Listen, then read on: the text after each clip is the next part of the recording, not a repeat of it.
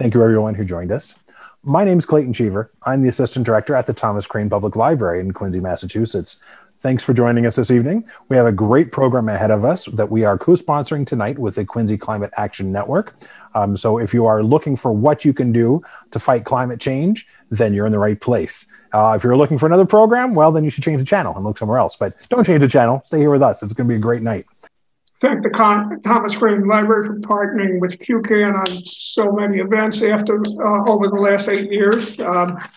These include films and lectures by experts from groups like the Sierra Club, Unit Concerned Scientists, and from schools including Harvard and Boston University, Salem State University, and others.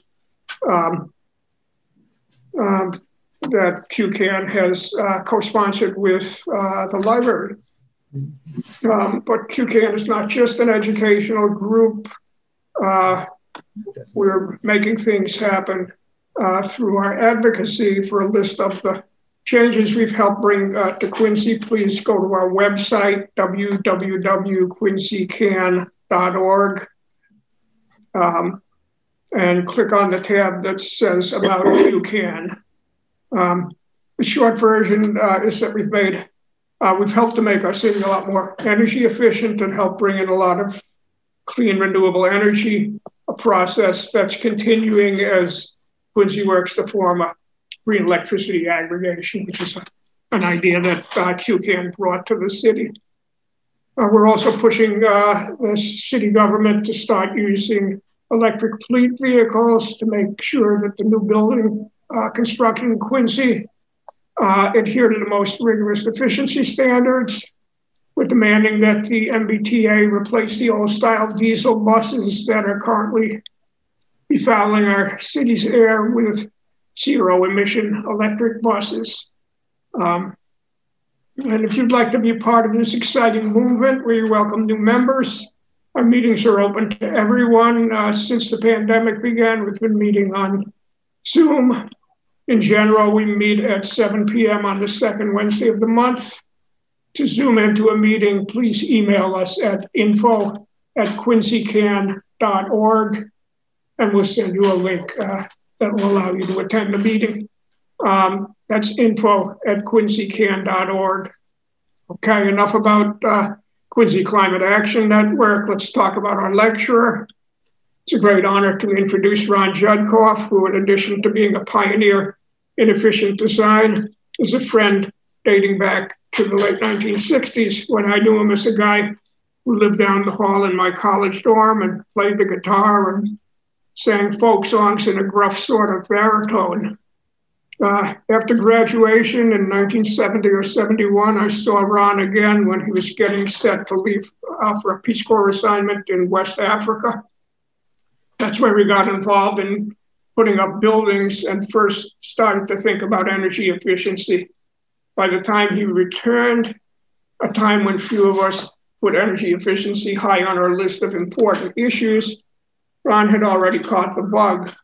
He went to architecture school at Columbia University, and soon after he finished with a master's degree in architecture, he started to work for the National Renewable Energy Lab out in Colorado. A couple of months ago, after 40-some years, he retired with the title of Chief Architectural Engineer. At the National Renewable Energy Lab, Ron made history, leading teams that help builders rethink their craft with efficiency in mind. One of his more colorful accomplishments was to figure out ways to dramatically improve the efficiency of mobile homes. If you go on the web, you can find a photo of Ron taking measurements from his perch atop a double wide. The standards he developed transformed the way mobile homes and other manufactured buildings are put together. Ron also led the team that developed the first PC modeling system for building efficiency. Most impressive to me, his team developed the net zero energy building concept that will help lead us out of the fossil fuel age, an idea that QCAN has been urging on the city of Quincy for some years.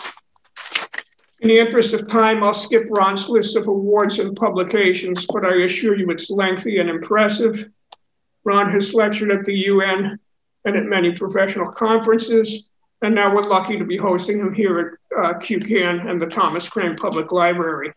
Thanks, Dave. There we go. I'm almost there. I've got a little pointer there. Try not to annoy everybody with it.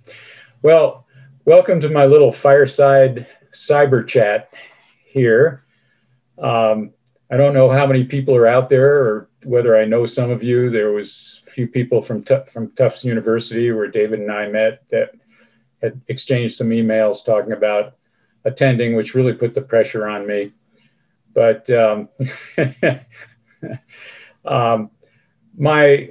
premise that I go into this talk with, a lot of people think of renewable energy as kind of being a side light, in a sense that it's too expensive to really become, like serious coal plants or gas plants and that kind of thing. And I don't think people realize how much technological advancement has been made and how much how cost effective renewable energy has become.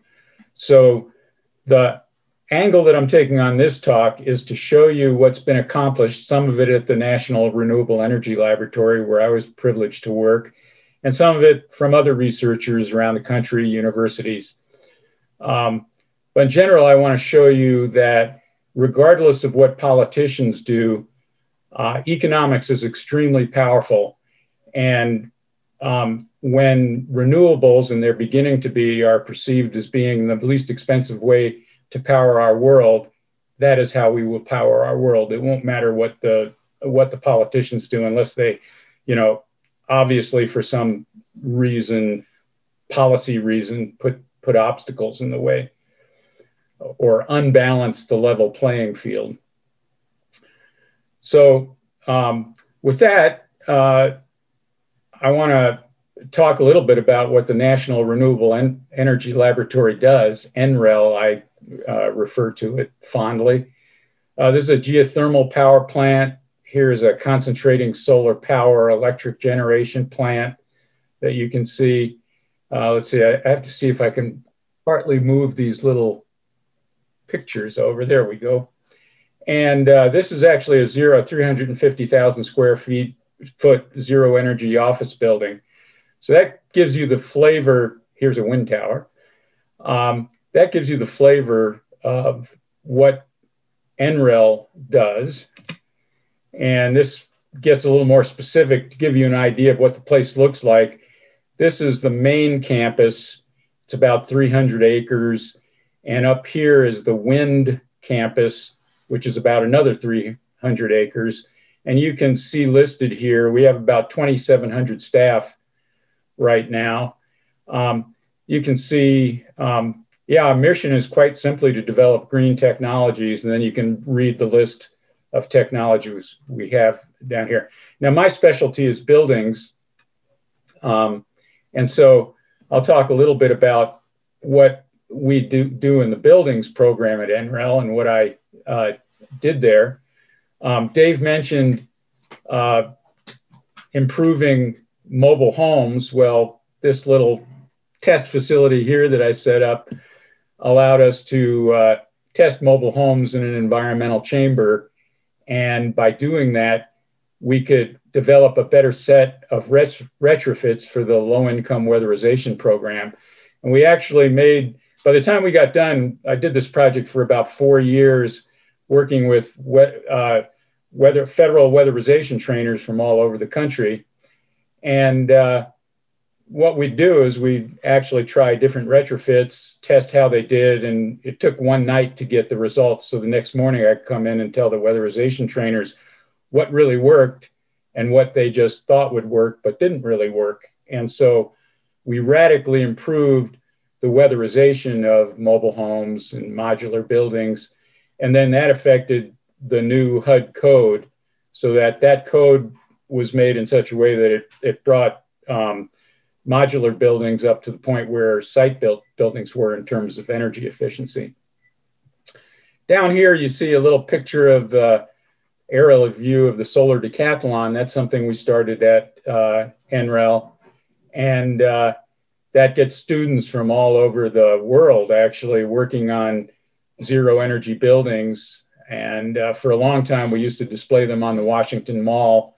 Now the show's gone on the road, and so it happens in different places. The last one happened in California. This is one of the labs we use to test advanced HVAC equipment. Number of buildings that I've worked on in my career, and that kind of helped lead to the whole trend of zero and concept of zero energy buildings. So let's get into some numbers. Hope I don't, get too numbery for you, but people kind of know the problem of climate change. So the IPCC has written wonderful reports on the problem of climate change, but they're really weakest when it comes to the solutions. So I'm going to spend very little time on the problem, but here is the problem, and here's the piece that buildings play in the problem. We're about a third of the primary energy use. That's the stuff you dig out of the ground to like make a watt of electricity, or get it out, get natural gas out and then pipe it to where you're going to use it. And the world's buildings use about half of the world's electricity. So buildings are a big and important part of the issue. And if we translate that into carbon equivalent or carbon dioxide equivalent, the percentages are similar. Buildings are about 24% of the global greenhouse gas contributions. And you can think of a house as being about 1.5 cars. You don't typically see, a house doesn't have a tailpipe, but think of a house as with a tailpipe, and in a year putting out about 1.5 times what a car does. So I'm sure we've all seen this picture, the first Paris Accord. And of course, the question is intentions or actions. And this image are the different pathways we can take. This disastrous pathway is business as usual, and that leaves us to really horrible increases in temperature. And I'm sure James Hansen, who was one of the climate science pioneers, got fired by the government because he was a little too outspoken. He would say it's going to be closer to 1 meter of sea level rise by 2100 if we don't get off of this path and get onto, we're probably too late for this path. It'd be great if we could even get onto that path. Now, we're not too late for the path if you take it out further in time, but that makes it pretty miserable for a number of generations of people. So let's talk about photovoltaics. You're probably familiar with it. You've seen it on the roofs of houses, but I'm going to talk a little bit more about utility scale photovoltaics, because the economies of scale really help the cost picture there. This is the trend in pricing dating all the way back to 1977. And this only took us to 2013, but it's obvious that it dropped a lot. And this kind of zeroes in on where we are more currently. And, the PV people always put things in cost per watt. And you always ask yourself, well, cost per watt, that's fine. Yeah, it's about $1 a watt. That doesn't look bad. But what does that really mean in terms of what you would pay for energy? Well, with a calculator, a lot of assumptions, 2 slide rules and whatnot, I kind of calculated that for you. So where we are approximately now is about 3.5 cents a kilowatt hour. And that's an approximate number because a lot of assumptions go into, $1 per watt. They can go to the manufacturer and find out all the things that go into it, find out what it costs. But it's a little bit harder. You've got to figure how long is this stuff going to last? What's the cost of energy, alternate cost of energy going to be, and things like that. But anyway, to continue on. size and economics matter. That's a little joke for my folks back at the French House at Tufts, if any of them are on, any of them are on the line. But anyway, you can see that along with the decline in cost, there's been quite an increase, and we're up to about 33 gigawatts. That was as of about 2017. There's always a big lag in the data and all these kinds of analysis, the reports that come out. But that's a pretty good chunk of PV coming into play. And of course, the least expensive is the red line, the utility. So cost does matter. Also, the technology has been improving, and this is where the work at people at my lab and other labs around the world have been tremendously successful at improving the durability, the efficiency, the energy density, and the cost, lowering the cost of these things. But it's interesting to keep in mind that that research is not stopping. We may have topped out where we can go with silicon-based photovoltaics, but there's new research with new materials and perovskites, and that's a potential game changer. You could literally have perovskite spray paint, and you could conceivably have efficiencies in excess of 30%. So that would be a tremendous game changer. And so the materials scientists and the photovoltaic scientists have not stopped working at all.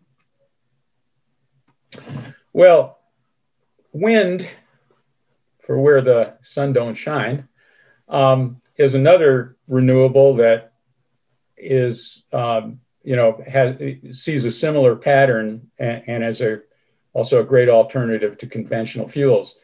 I just showed this picture because it's so amazing.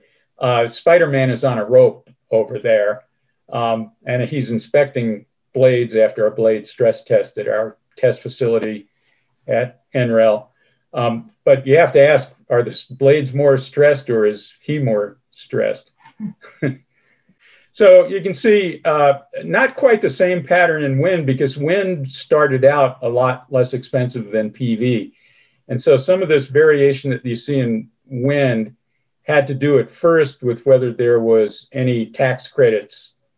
A lot more plants got built, wind farms got built when there were tax credits, and tax credits went away and less got built. But right about now, the tax credits are gone. So what you're seeing for the cost, and I translated that to about 1.8 cents per kilowatt hour. You know what it costs you in your electricity bill. If you're in New England, you're paying probably 20 to 26 cents per kilowatt hour for electricity. So that's what wind is right now. It's probably about 13 cents a kilowatt hour. Oh, I thought it was higher than that. I don't think so. Yeah, okay. Well, Hawaii is more in the 20, and California is very high also. New England, for some reason, has gotten better. Here's the increase in world wind power. Looking a little bit more at the US and a little bit more recently, we're up to about 107 gigawatts of wind, and that's almost all utility scale wind. There's very little distributed wind. And utility scale wind is, lots of turbines in a field for a utility. Now, to scale all this in your mind as to what portion of the total energy that we're using in the country, or total electricity in this case, this graph kind of gives you an idea. We're about here. And so you can see we just recently surpassed coal. And so we're about equal with coal right now. So this chart was made by Energy Information Administration, and they're a group of very dour economists, and they're very conservative, especially when it comes to renewables. But I did see that we recently surpassed coal with renewables. So you can see what portion of the total picture renewables is. And then if I go to the next chart, you can see that solar and wind, right now, wind is more than solar, but solar is catching up rapidly, photovoltaics catching up rapidly. And for some reason, the EIA thinks that PV will surpass wind. And, you know, I don't know what assumptions their economists put into their NEMS model. That's a I don't National Energy Model that they have at the Energy Information Administration. But this is your own government making these projections. I don't know whether that gives you comfort or the opposite, but anyway. So here we go. Renewables generated more electricity than coal for the first time in US history. And that's where the competition is in terms of coal. Coal isn't truly the competition. It's politically, it's been made a big, you know, brouhaha, but coal really isn't the serious competition, and I'll show you why. Coal's going to die on its own. Here's ultra supercritical coal, which is kind of the best coal technology around, except for this with carbon sequestration. And carbon sequestration is so expensive that they didn't even bother to put it on the chart. So here's the cost of coal. The total, this is dollars per megawatt hour. And that's what an ultra critical coal plant cost is. Here's onshore wind. Offshore wind is still listed as being pretty expensive. We're pretty new at it in the United States. We'll get better at it and it'll get less expensive. Photovoltaics, you can see the cost of photovoltaics. And then you can see combined cycle, and combined cycle is usually gas, where they've got a turbine powering, they've got a turbine that's powered with gas, and then they use the waste heat from the turbine to create steam. So they get two stages, and both contribute to turning the generator. Nuclear, which, you know, is carbon free, but it's got other problems, and it's up there in cost. So you can see how competitive the renewable technologies are. Of course, there's one hang up. They're non-dispatchable, meaning that they need storage. They're intermittent. They go when the wind blows, or they're on when the sun shines. Whereas these are, well, they're not completely dispatchable, because it's actually a big deal to slow down a coal plant. I mean, you can't just modulate down a coal plant. So they actually have to have peaker plants, which are made to modulate, and those are expensive as well. But here are some options for how storage can work. I don't know which one is going to be the big winner or whether it's going to be a mix, but this is a concentrating solar power plant. It used to be called solar thermal electric, which made more sense to me. But the reason it's concentrating solar is all of these mirrors, acres and acres and hundreds of mirrors, are all focused on this one point at the top of about a 300-foot tower. And the temperatures up there are incredibly high. It's a real materials challenge to, you know, it's only recently that we had the materials to be able to run this kind of plant without constantly having to do maintenance on the receiver where all this energy goes. Now, a heat transfer fluid takes that, you know, very high temperature, get very high temperature fluid, and it creates steam. It goes to a steam plant, and then it's a pretty typical looking steam plant. But the interesting thing about this is, because you have all this fluid associated with the plant, it's easy to create thermal storage in a plant like this. So you can store the energy, which makes the energy dispatchable. When you don't need it, you can spend time heating the storage. When you do need it, you can take heat from the storage and get the steam plant going to create electricity. But the cost is still a little bit high, not nearly as high as we were looking at with some of the coal alternatives, like coal with carbon sequestration. It's in the range of around, right now, this is 2010, right now there's a plant going at about 15 cents and it has 10 hours of storage. The Department of Energy projects, and they, it comes from their program, so they may be a little optimistic, but they're hoping by about 2030 that they'd have that down to 5 cents kilowatt hour. Is that going to be a winner? I don't know. I can't answer that yet, but we also have other alternatives. So we have batteries. And I think you can remember it's not that long ago that Tesla was just making their big jump into the car market and claimed 10 billion in orders in the first 36 hours and all that kind of stuff. But what that means is a lot of car companies, some of the majors as well, are getting involved in electric vehicles. And I think their crystal ball tells them that the internal combustion engine is on the way out.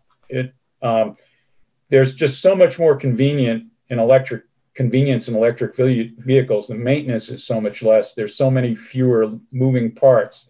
The manufacture is so much easier. There's a lot of reasons besides being green for electric vehicles to be the future.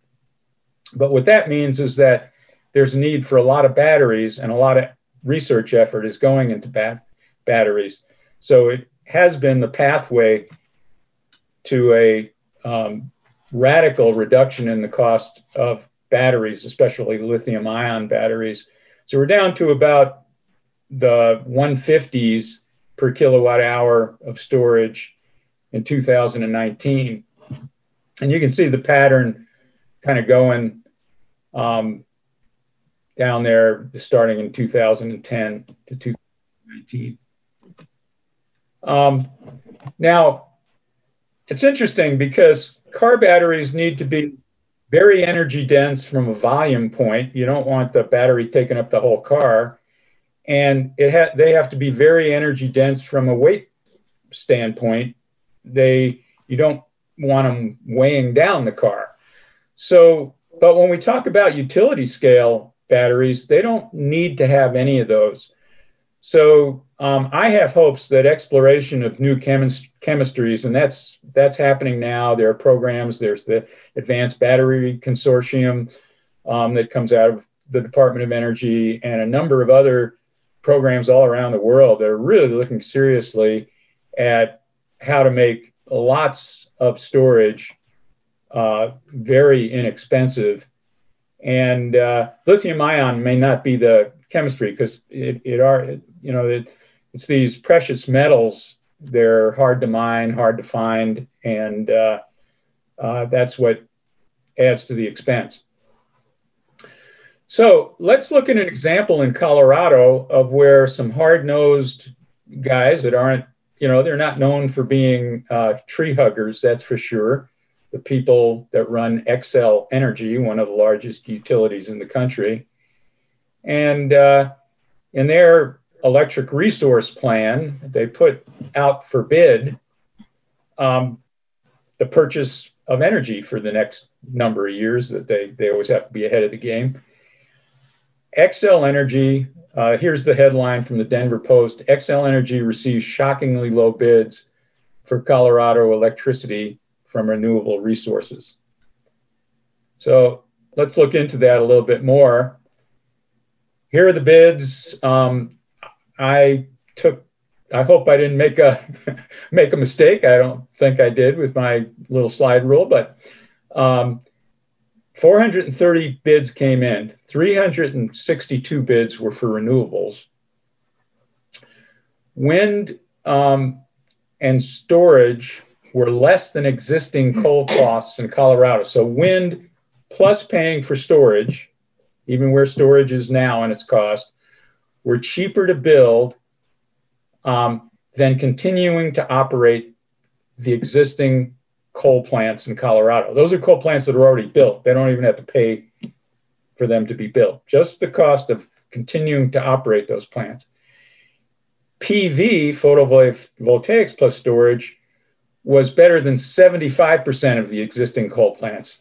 You know, among the plants, there's the newer ones, which tend to be better and cost less to maintain, and the older ones. So the 75% of the older ones, PV plus storage was cheaper to build than to just continue running those.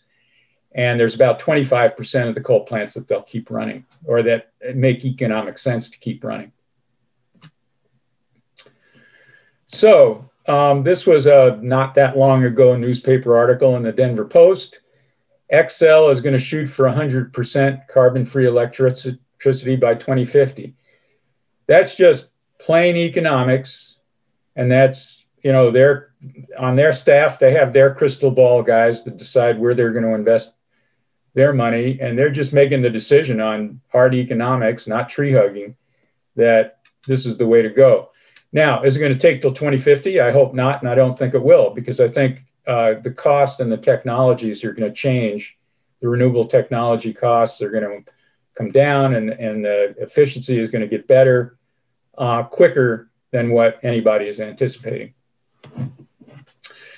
This is what the International Energy Agency projects for investments. So their investments in order to meet the 2 degrees C target. That's a target that the IPCC, let's see if I can say, the Intergovernmental Panel on Climate Change.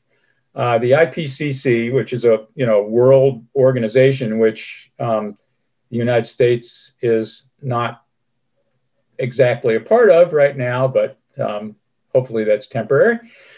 But they figured that this is the kind of investment that would have to be made worldwide to meet the 2 degrees C target, which that train may have already left the station. I hope we can catch up with that 2 degrees C target, but it's not for certain that we can. And that's like about $1.6 trillion.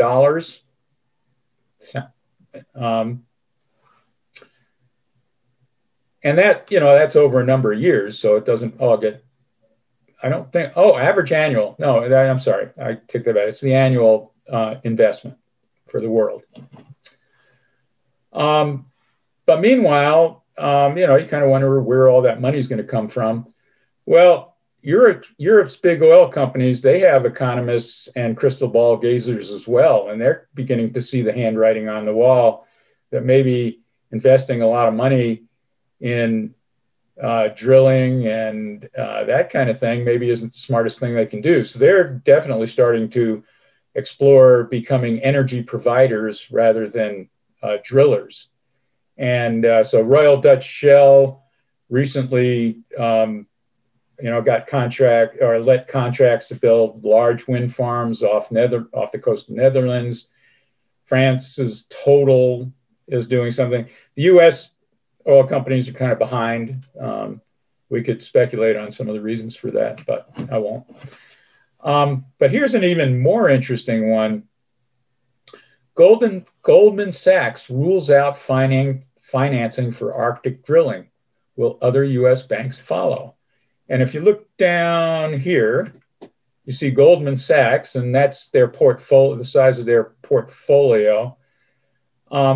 They've promised $750 billion for sustainable investments over the next 10 years. Again, they're not doing that because they're trying to be green. They like the good publicity from doing that, but their crystal ball gazers are starting to look at fossil fuels as being a bad investment. So that's really where that's coming from. And they will not invest in any coal mining or any coal plants that do not have carbon sequestration. Well, that says they won't invest in coal because there is no cost-effective carbon sequestration technology out there yet. Sequestration. Yeah. And Lawrence Fink, the CEO of BlackRock, and I would love for somebody to double check this number because the number just blew me away, but it is the number that was written in the article, said 7 trillion. BlackRock is one of the largest portfolios in the world. 7 trillion will focus on sustainability investments. And believe me, BlackRock, they are not tree huggers. So that's based on hard-nosed analysis. All right, well, I've taken about, I don't know, 40 minutes, 35 minutes of your time, and I've shown a lot of facts and figures. And where we are is, I think I've tried to make the case as well as I could that regardless of what the politicians do, economics and science are going to get us to a carbon-free energy system. And the question is, will it get us there fast enough to avoid being miserable for the next century or so? And, but nothing can stand in the way of those kinds of economics. And as soon as storage is in place, really inexpensive storage is in place, then it's game set match. It'll be renewables. So at this point, it's a good pause point to see if people have questions. Maybe, I don't know if everybody understands, and maybe it is common and I'm the one. When you mentioned that the comment before about sequestration and about coal plants who can't do adequate coal sequestration, what does that actually mean? Because I think that might be helpful for folks who means that going up the stack, you've got to have some kind of mechanism or chemistry to capture the greenhouse gases going up the stack and then do something with them. Well, you can imagine that'd be a pretty expensive deal. Now, so it's basically a massive filter. The supercritical coal that I showed, a picture of a plant, supercritical, a GE plant, and that one, that just tries to get high efficiency. So that what that does is it goes to very high pressures and temperatures to get efficiencies around probably mid 50s to 60%, as opposed to mid 30, low 30s to mid 30% on a typical coal plant. So, but the trade-off on that, it costs more first cost, and also the maintenance costs are more because you're subjecting materials to much higher temperatures and pressures, and you're using fancier materials that you hope will withstand those for a long time. Did that answer the question, Clayton? Yeah, that makes more sense. Thank you. I assume most of the what you're talking about here are decisions that most of us aren't going to have many opportunities to really weigh in on. These are big corporations that are making economic decisions. Do you see a role for individuals to be influencing some of these decisions if it's really just driven by a bottom line? Yeah, I absolutely do. And the reason is it all got started. I mean, the reason we're where we are is we had to get started somewhere. And to get started somewhere, we had to agree as a society to pay more, at least in a few instances, than we would otherwise have paid. And the only reason we got there is because people have been putting pressure and getting the message out. And, the people in the big corporations, we just tend to think of them as automatrons or something. They're not. They have kids. They think about the future. So there's, some of them are nasty guys and you wouldn't want them as your friend, and some of them would seem pretty reasonable to you. But that, the fact that that message has gotten out, and, they tend to be scientific analytical types, they understand the data. So I think that part is very important. And then I think the other part that's very important is we've got this lag time. The real problem is how quickly we accelerate. I've kind of made the case that it's inevitable that we'll go to renewables just because the costs will come down. But we've got this lag before storage is inexpensive enough to really be the, clearly the least cost scenario everywhere. So it's very important that in our own homes, I showed how big a portion buildings were. And actually this is a segue into the next part of my talk. It's very important that in our own homes, we try and be as energy efficient as possible. And also, when we're on the school board and we're talking about a new school building, Well, let's make it a zero energy building. That'll do a number of things. It reduces the pressure to build new fossil facilities before, that whole storage thing gets taken on, because that's going to be, what do you call that? A standing asset. That's going to be a standing asset for a long time. Somebody builds a new coal peaker plant or a new gas peaker plant or a new gas plant. I don't think anybody's going to build a new coal plant except in China, but not in the United States. That commits us for a long time, and we don't have the time. So it's important to keep the pressure on many fronts. And one of them is the buildings that we're involved in as citizens, whether it's our own homes or whether it's school buildings or whether it's a town talking about a new corporate center. And it has been at the local level that the most has been done. The national codes are not enforceable. Energy codes are only enforceable at the local level.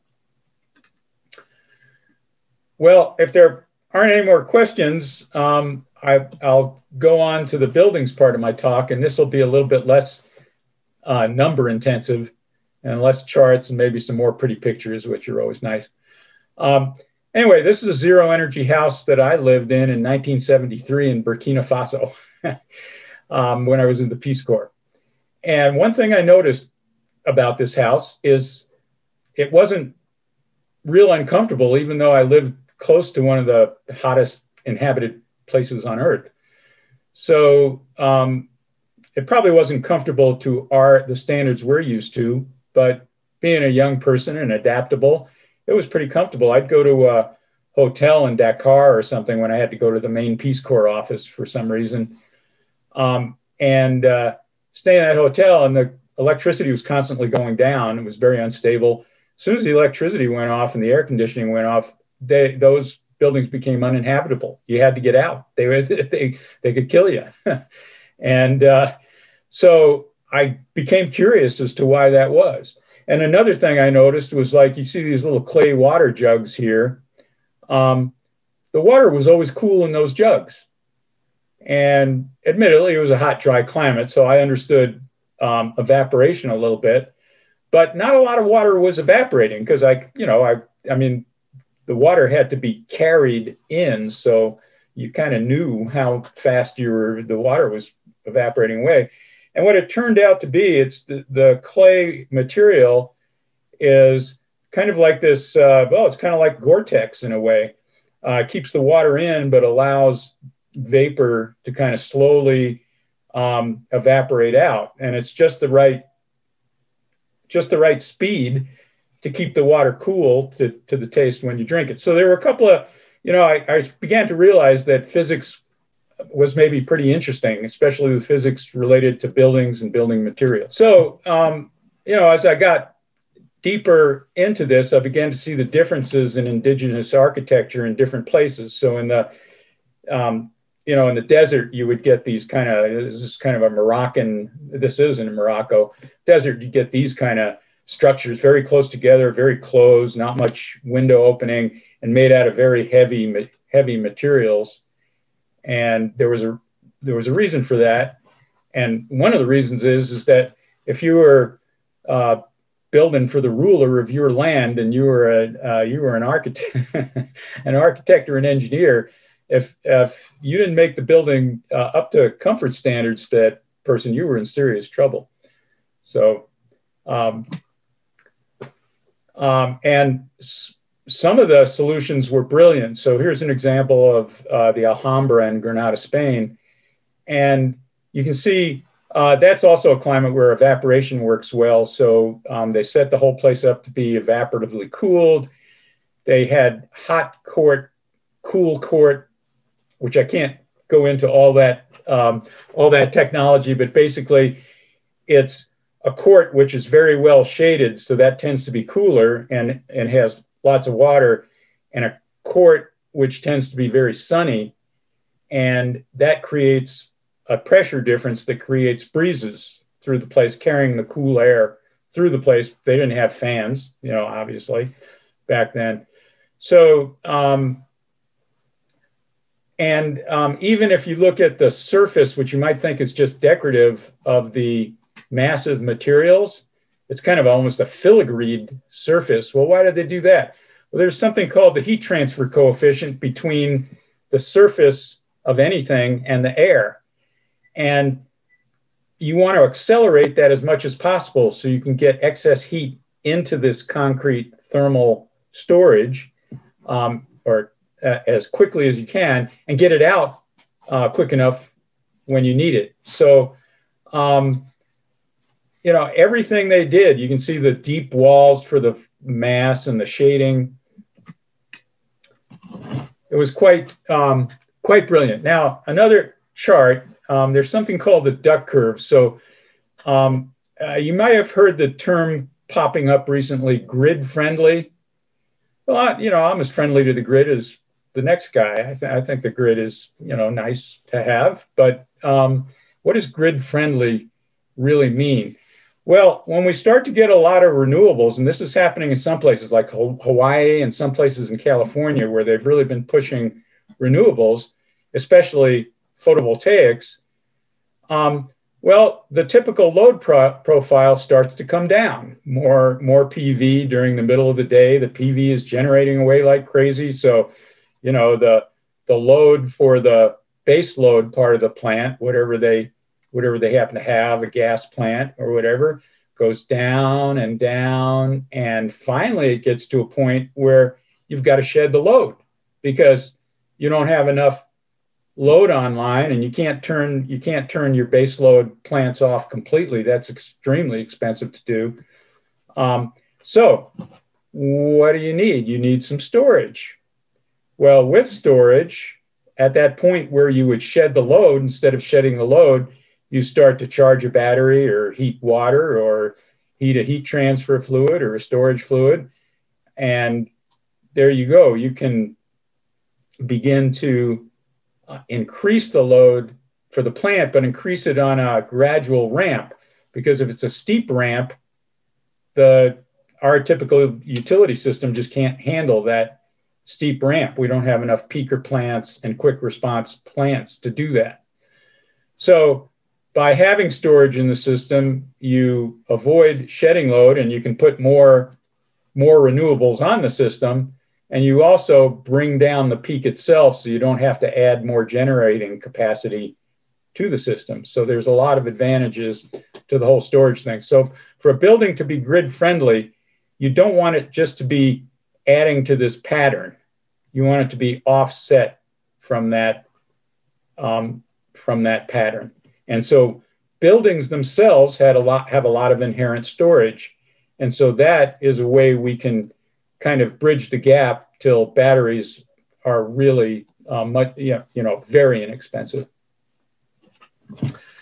So this is where we are kind of showing the progression as we progress towards zero energy buildings. And these buildings that we're looking at around here are ones that we worked with the design teams that were willing to try and do, get towards zero energy. They may not have gotten completely there, but they were willing to try to get there and bring down what we call the energy use intensity, which is usually expressed in terms of thousands of BTU per square foot per year. And if that's not a term you're used to, I'll just say a BTU is about the amount of energy in a match. So you strike like a kitchen match, one of those wooden kitchen matches, you let it burn, burns out, that's 1 BTU. So now we're talking about, thousands of BTU for each square foot of the building for a year. So that gives you some notion of what that means. Anyway, this is the high end of the scale. And as we get down toward maybe 20, now we're getting down toward the low end of the scale. And in order to do zero energy buildings, we want to get the buildings themselves down to around that 20 until we have the PV paint and the 50% efficient PV and all that. We need to control the load in the buildings in order to be able to make up the rest of the load with the photovoltaics. So houses are kind of easier to think about because we all tend to live in them, residential buildings. So I'll talk a little bit about that. And I'm kind of running out of time, so I may have to cut off a little bit in the middle, but that's okay. This is the fun part of the talk, not the real information, hard information part of the talk. So we worked with Habitat for Humanity on this. They were willing to build a zero energy Habitat for Humanity house. We wanted to show that it could be done, and as opposed to just our computer models. And so these are some of the characteristics it had for you, those who speak R values and stuff like that. It'll mean something to you. But a lot of insulation in the walls, about 11 inches. So they were double stud walls. Roof was R60, about 17 inches of insulation in the roof. I think, you have an idea of passive solar. The windows were set up so that it would help heat the building in the winter, but shade the building in the summer. And it had thermal hot water. So, hot water panels. And 4 kilowatts of photovoltaics. And over the course of 2 years that we monitored it, we actually monitored it longer than that, we came out about we produced about 2,700 kilowatt hours more than, and this is, an inhabited house, a family, Habitat for Humanity family, about 2,700 kilowatt hours more over 2 years than the house used. So now, at the time we did that, that was not as cost effective as it is now. But I want to show you before I'll finish up with this last kind of somewhat hard to digest chart. This shows a typical mortgage plus utility costs. So just think of your monthly expenditures. You pay, if you have a mortgage, you pay so much for the mortgage and you pay so much for your utility bills. And this is the percent of savings from the baseline, which was code at the time. So at first, it's pretty easy to save energy. You buy LED bulbs instead of something else, and that saves you energy, and actually over the lifetime of the bulb costs you less than a incandescent bulb. As you get further and further out, you get to the minimum here, which is the least cost. So from the owner's point of view, this is the most favorable point. It's kind of flat, so you kind of hope they'd go to there. And that's some combination of stuff that you did that cost more, but you put it into the mortgage, and the reduction in cost of the utility bill outweighed the extra cost in the mortgage. Now, if you get to the neutral cost point, you're breaking even as far as economics go. Your cash flow is exactly the same, but society has harvested a 58% reduction in energy and the costs that would go along with that, and the greenhouse gases that would go along with that energy. So this neutral cost point is a very interesting point, because from the individual owner's point of view, it doesn't cost any extra, or it doesn't impact their cash flow to any extra. They have a higher mortgage. But society reaps this tremendous benefit, and actually the owner reaps the benefit of being insulated from any price increases in fuel in the future. So because they're damped out, they're not using very much of it. So if the price goes up, it doesn't hurt them as much. Now, to make up the rest of it, we've kind of exhausted the efficiency. And after that, you got to make up the rest of it with PV. So depending on the amount of room you have on the roof, you could go further. You could get out to maybe 75%. You'd like to get to 100%, right? But maybe the PV isn't efficient enough, so there's not enough room on the roof to do that. So that's a technology gap. So that's where the researchers come into play with the perovskites and so forth to increase the efficiency of the PV and reduce the cost. Now, the same kind of we can do the same kind of analysis for commercial buildings, and we have. So we know, and what's happened in the time since I did that initial analysis is that PV has come down. Architects and engineers and building codes have gotten more strict.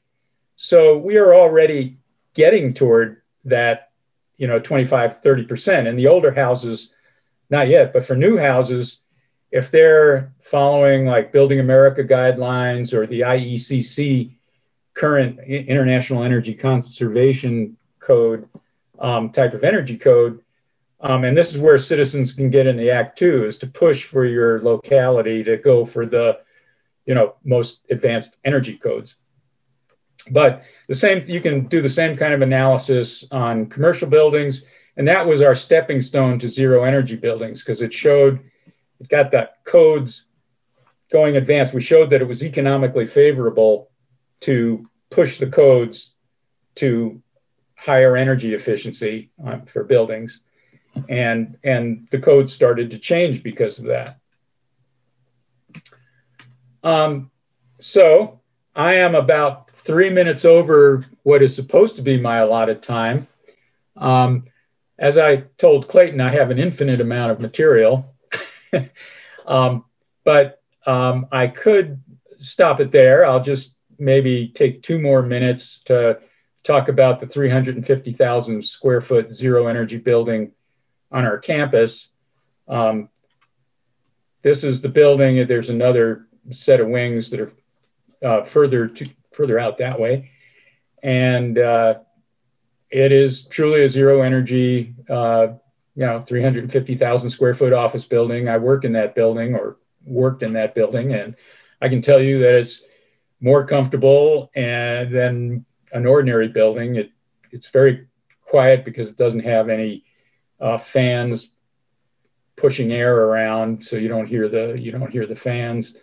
So quiet we had to put white noise in, which is lots of funny, interesting stories that I could tell, but maybe another time where we focus more on the technology of buildings. But the one thing I'd say is it cannot power itself just based on its roof area. So it's powering itself based on its roof area and based on the roof area of a parking garage, which also has photovoltaics on it. So something to look forward to when we can get to the point where we can power buildings like this completely in their own footprint. And that's why the research marches on. Well, I think I'll end things here, but I'll just kind of show you what you missed. So to, kind of come full circle, I started out, is it smoke? Is it mirrors? Is it for real? It's not smoke. It might involve some mirrors if we go to concentrating solar power for storage. And we can do it if we have the collective will. Our will as citizens does count.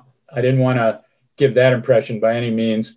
But, the economics are also very powerful. So take hope and take encouragement in the fact that hard-nosed economics are on our side.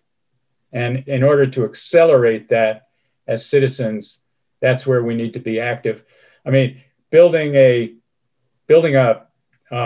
gas pipeline now is insane. Making that kind of investment is insane. I mean, it's going to be there. It's going to be there, and people are going to want it to pay itself off.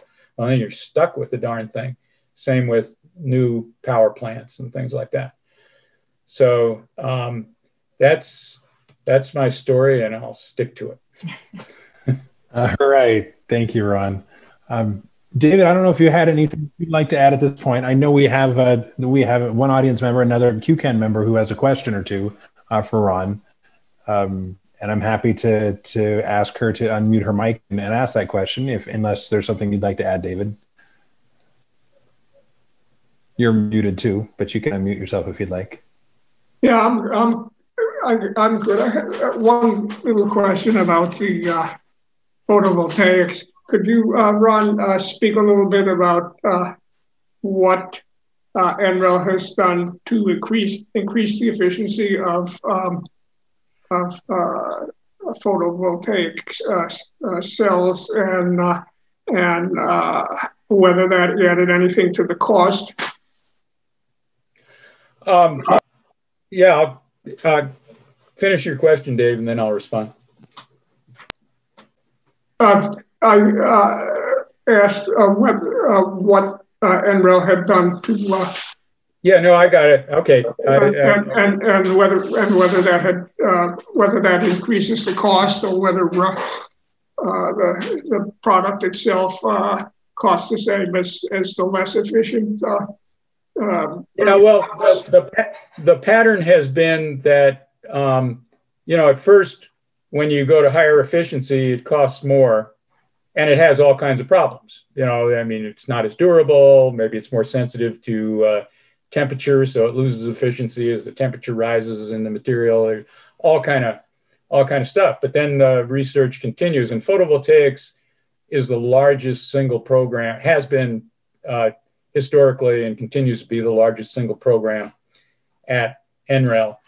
And in fact, when people think they've broken a record for photovoltaics, they send their cells to NREL to be tested according to a test procedure that NREL developed and the world adheres to. So we are one of the leading centers. I'm sure there's some good ones in China that we may or may not know about and elsewhere. But we're one of the leading in photovoltaics. And the whole purpose has always been to increase the performance and lower the cost. So those go hand in hand. Now, there are a couple of cases, and I'm quite envious of the scientist who did this. Dr. Sarah Kurtz, developed a technology that was much more efficient and much more expensive, and they were never able to bring down the cost. So when you need to power a space module for extraterrestrial applications, that's where it gets used, because they don't care about the cost. They definitely care about the weight, the volume, and getting the maximum energy out of the cells.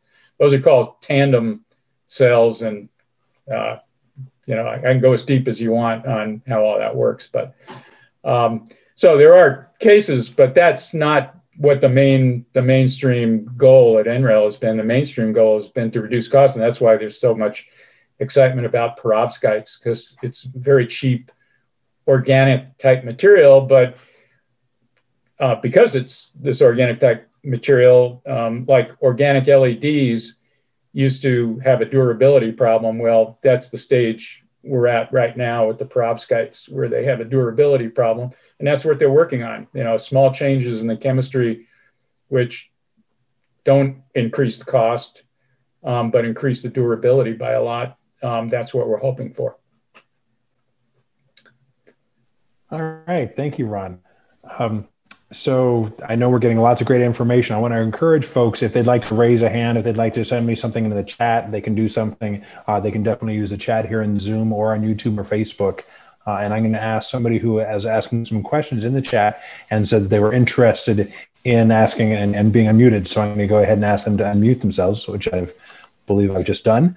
And please, you have the floor. Is it me? It is you. Oh, okay. Hi. Thank you so much for that. That was wonderful.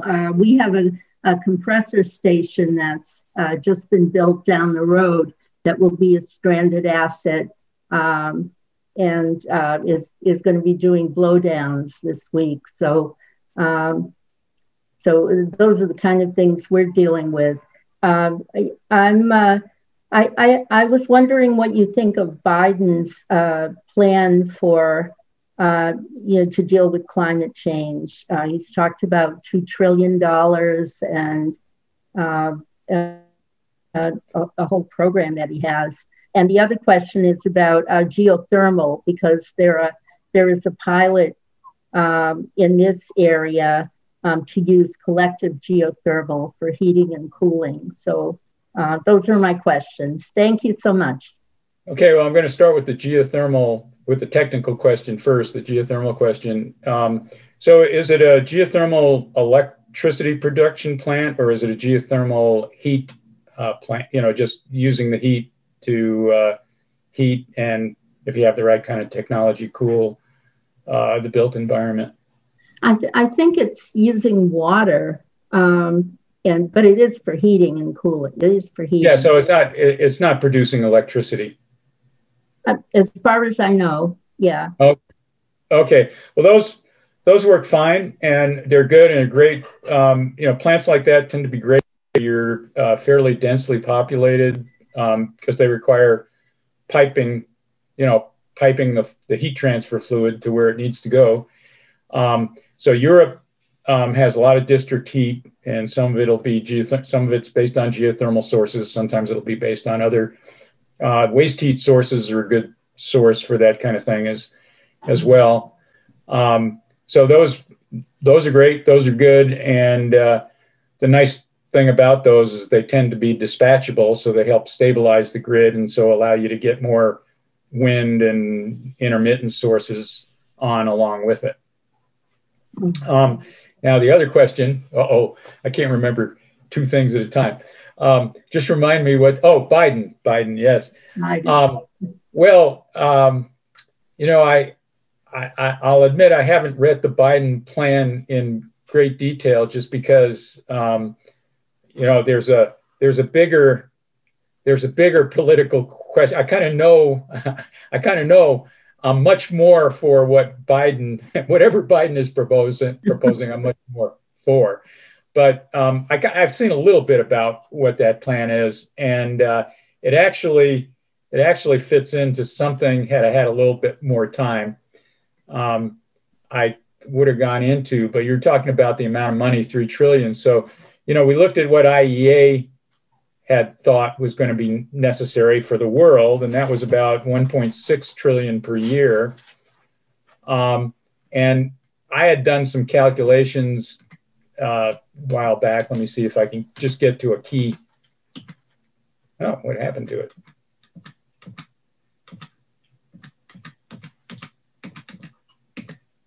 Here it is.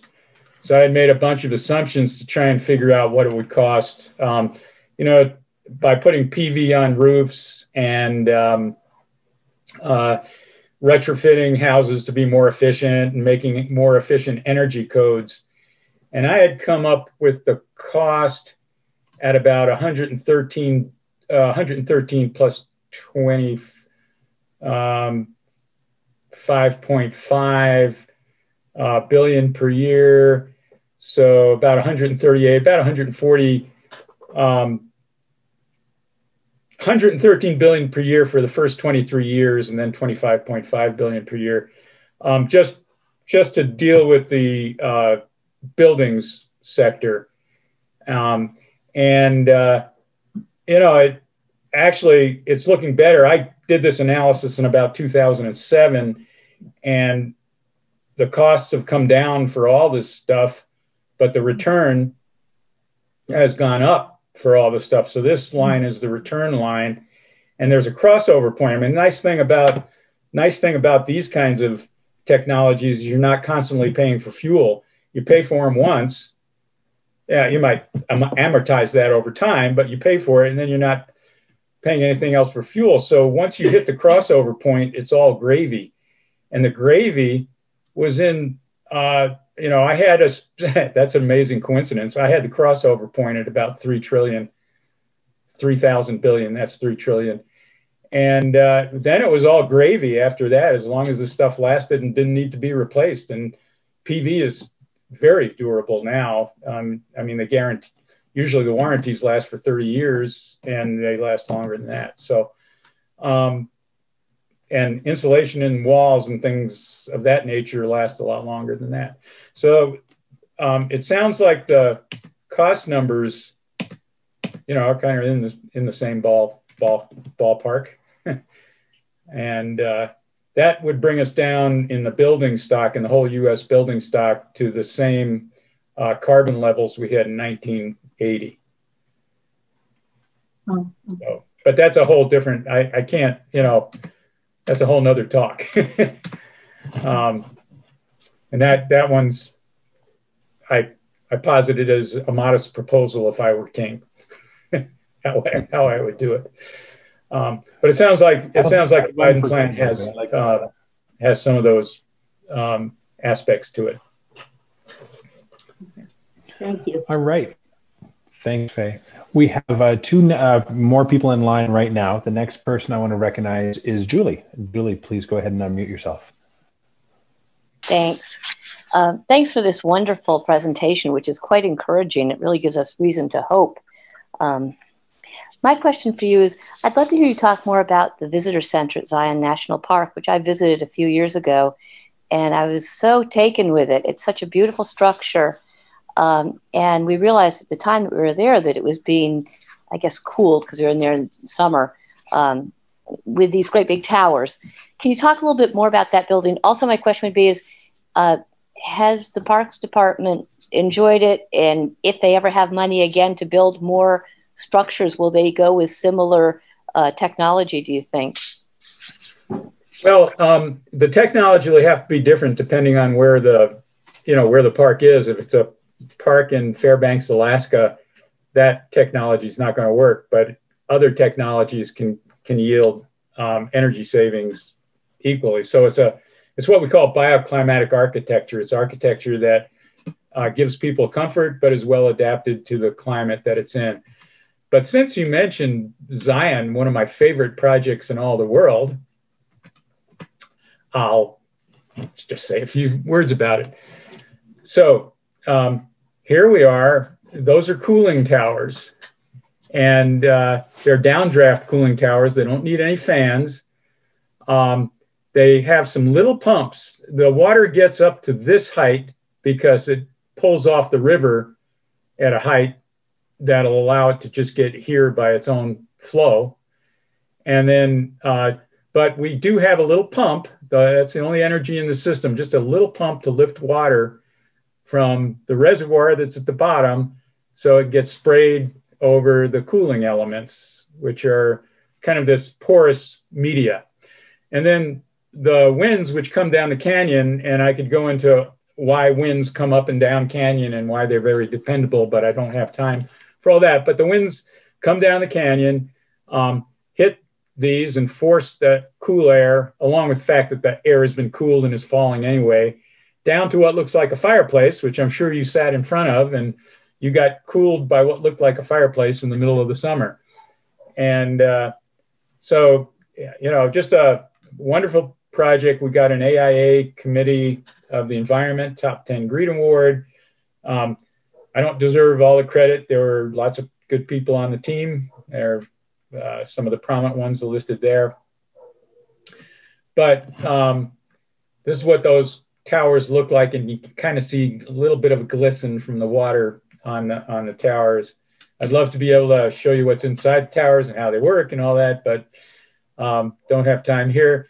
And then for the winter, because it does get cold enough in the winter to need some heating, we built a thermal storage wall. We call it trom wall. You may or may not have heard of it, but basically it's just a masonry, about an 8-inch masonry wall behind glass. And the sun, this is a south orientation. So in the winter, the sun's low in the sky, hits the glass, goes through, goes into the wall, and that'll heat the building into the evening if they have programs in the evening, which they often do. And then you've got some clear stories above, which allow some direct gain for quick warm up. So they need very little heat in the building because it's mostly heated by this trom wall, which is a totally passive device. And then, some PV panels to make up the rest. This building used so little energy that the utility, that serves Zion National Park, changed the utility rate on us and jacked up the utility rate because they couldn't make any money on the building. So they at least had to make up their costs for keeping us online. Batteries aren't quite cheap enough to just go totally off the grid yet, but that would be the next step. That's a great story, Ron. I've even known people that I'm kind of surprised that they just jack the rates. I've seen some agreements where the utility companies actually have to buy energy back. So if you can actually start becoming an energy producer instead of an energy consumer. Well, remember, we were pioneers. So this was before, and this is where people in politics do play, influencing the PUC and the FERC and all those alphabet soup of folks involved in utilities and utility pricing. That was before all of that. So their answer was, suddenly these guys aren't paying us any money. We got to get some money. So, and then nothing stopped them from upping the utility rate. They were still getting less back, but they were getting something back. That's great. Thank you. Those are some great pictures. We have Barbara would like to ask you a question, so I'm going to go ahead and ask her to unmute herself. Yeah, thank you very much, Ron. I appreciate it. Here in Boston, especially in Allston, Brighton, we're facing like a development proposal a week in terms of large apartment buildings and office buildings. And our 350 Mass working group is trying to sort of come up with guidelines of what we're asking of developers. Do you have any advice around that? You know, I do. I would look at the California code, California Energy Commission. They actually have zero energy built into their code. Okay. And that's really what you need. I mean, it's really hard if you start to try and say, well, you should put in a ground source heat pump and you should have so many square feet of windows facing in this direction. That's not going to fly. What you really need is an energy code that is a very stringent energy code, but that it's quite possible to meet, and actually it can be met economically, has been proven in California. And so look at the energy codes in California that are, you know, requiring in a phase-in. You know, they didn't do it 1 year to the next. They're phasing it in over a number of years, but all residential and commercial buildings, and they've dealt with all the definitional problems of supposing you have a building, you know, if you have a 20-story building, it's not going to have enough PV to power itself. So what do you do there? Mm-hmm. They dealt with all that, you know, and I would use them as a model. Great. Thank you. Yeah. Well, thank you, Ron. If anybody has any other questions, now would be a prime time to ask. But I definitely think those were some good words of encouragement and some places to turn for the next resources. Ron, I have a question. I know that you know, you recently retired. I'm wondering what you're going to be spending your time on, if you're going to be still working in this field, and where you're personally going to direct your energies. So, well, I realized that I had a huge amount of material and a huge amount of, you know, knowledge that I was fortunate enough to gain by being able to work at NREL since 1978. So I kind of want to share that with the people who need it. So this was my first venture. You guys are part of my first venture. It's not a money-making venture, but it's a venture, and it was an adventure too. You know, trying to think about what would be the right level to hit the talk at, and all that. You know, I knew if I started to talk about you know, the deep chemistries of photovoltaic cells, that probably wouldn't cut it, or started to talk about the algorithms and the million lines of code for the energy model we use, that wouldn't be the right thing to talk about. So I hope I hit this at kind of the right level to be helpful to people. I certainly thought the combination of graphs and the pictures here of Zion, the pictures from when you were in the Peace Corps, really presented a nice picture and helped bring home how we can have, you know, there's solid science, there's things we can do. It's a scary prospect, as we all know, but you didn't leave us feeling hopeless here at the end either, which I appreciate. Well, last talk, we got left with the, what did Sig call it? He called it the political roadblock or something like that. The iron triangles and the, yeah. Mm-hmm. Yeah.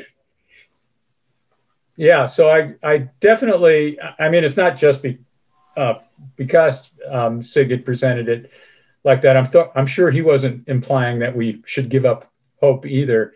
I think he was implying that, you know, it's important to get in politics. Since I'm still associated with the lab, I still tend to be a little bit careful about talking about that. But I think Sig was telling us, hey, if you want to change things, that's the level you got to get in at. And, you know, I understand things at a technical level, and I know that there are some technical solutions that are also should leave us with a lot of hope. we can certainly use all the hope we can find these days. I believe we have time for one last question, and somebody has raised their hand. So, Diane, I will ask you to unmute yourself, and please help us find our way to the end of the night. You're trying to get ordinary people interested, and I asked if when you are redoing houses, we have a series. Can you hear me now? Is it any better? Okay. We have a series here in Boston called This Old House, which has gone on for a number of years. And they follow redoing a house week by week. And lots of people watch it. And even people who really know nothing about houses or rehabbing. And it's on PBS. And I was wondering, when you did any of those nice house rehabilitations for energy, whether you had televised them or done them for the general public.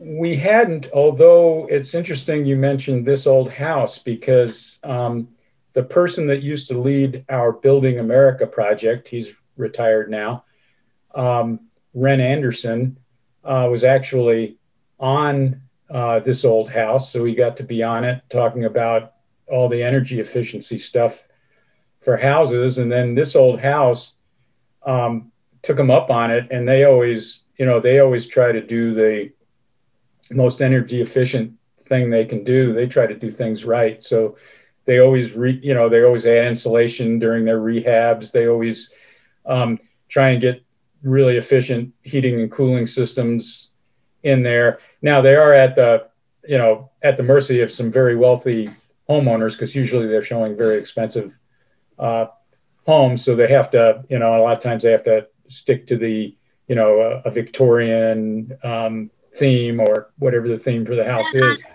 But within that they do a pretty good job. And we did work with them, and one of our folks was on TV. They put someone more photogenic than me on the program. Is that all over the country, this old house, or just in the Boston area? Do you know? Is that shown all over the country? Oh, that show is all over the country. Yeah. It's a WGBH show that's syndicated across PBS stations all over the place. Yeah.